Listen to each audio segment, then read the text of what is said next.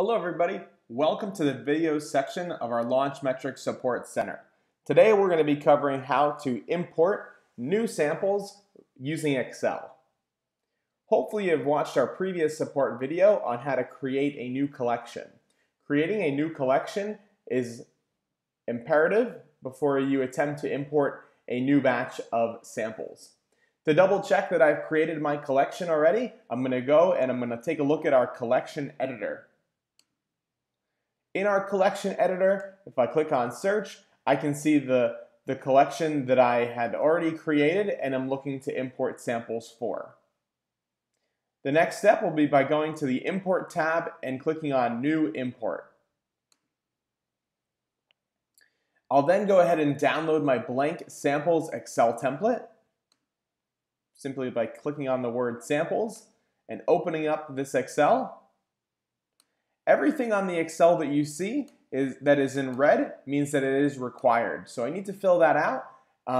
For department, designer, collection, and season, I need to create that exactly how I have it within my collection editor. So to double check that, I'll go to my collection editor once again, click on search, and then I can fill out those fields. So department, I'm going to call this my Launchmetrics Support Center. And this column is going to be our easiest column. So feel free to just drag and drop as you begin to work on this Excel sheet. Designer, so I have Launchmetrics as my designer name. My collection, Support Center Video. And my season is Spring Summer 18, SS18. So once you have that in place, again, feel free to just drag and drop. It's going to be your easiest columns, the first four that you see here. And then you'll be getting into more of the nitty-gritty information regarding your line sheet and your new collection. So for types, we recommend having them be very consistent in your system. So if you have something like a blazer, you just want to have blazer and not blazers on the next line. So to keep your sample collection clean and consistent, again, feel free to use the Excel technique of just dropping down and putting in your sample Excels in in type order. We would suggest. So I'll do a blazer, I'll do dress, and then I'll finish this example up with top. Style number, we'll make up a couple.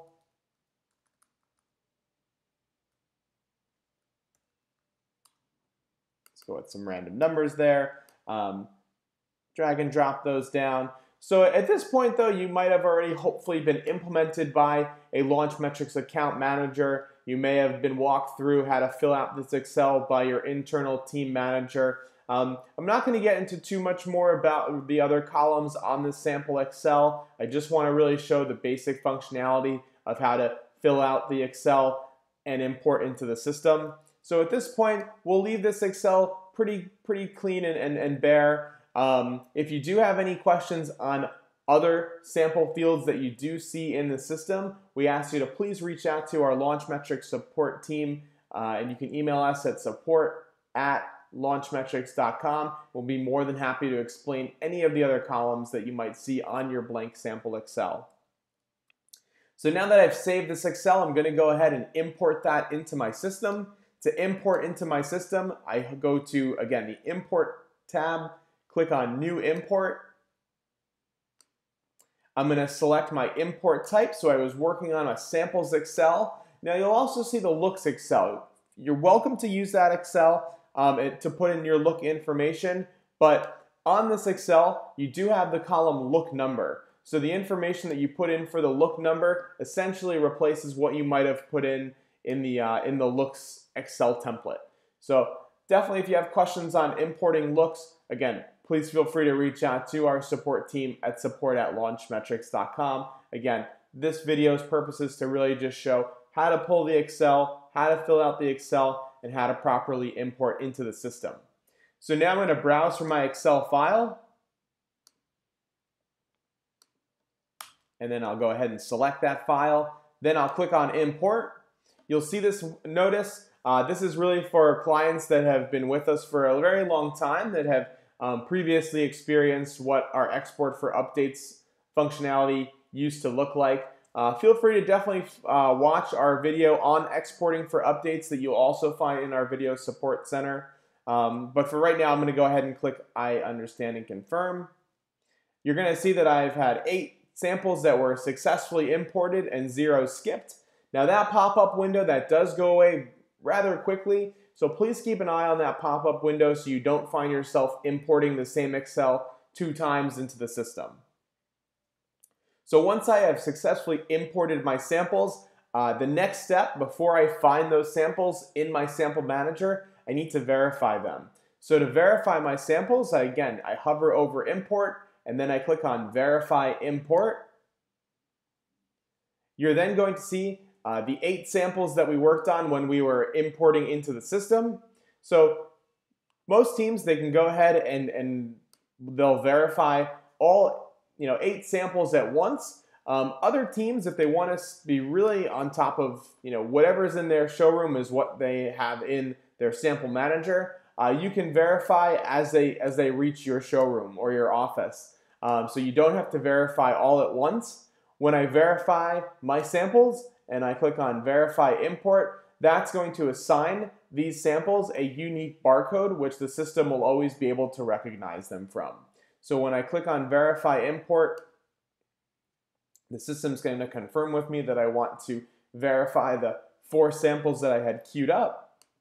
Once I click OK, if I do have my barcode printer successfully configured with the local computer that I'm working on, the system will attempt to print out all those barcodes, so just be mindful of that. And if you do get this warning, it's simply because you don't have a barcode printer set up with your computer. Currently in this video, as I'm recording, I don't have my barcode printer installed. Now, if I go back to my sample manager and I click on search, you're going to see that I have my first 4 samples successfully in my sample manager.